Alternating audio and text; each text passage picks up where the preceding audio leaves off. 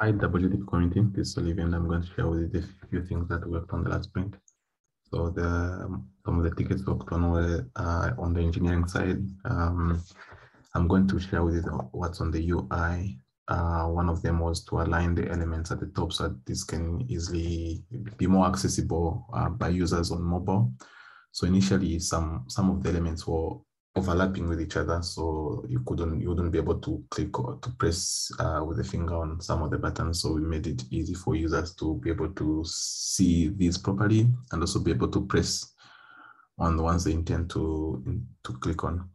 Then the other one was the filtering of the projects by stage. So the numbers that are shown here, when you click on any stage here or any project that is here, then you can see the steps that are you can see the processes that are under that specific step. So if I click on this, then I should be able to see the 3 processes that are here. So yeah, that's basically what we worked on. Thanks a lot for watching, and bye.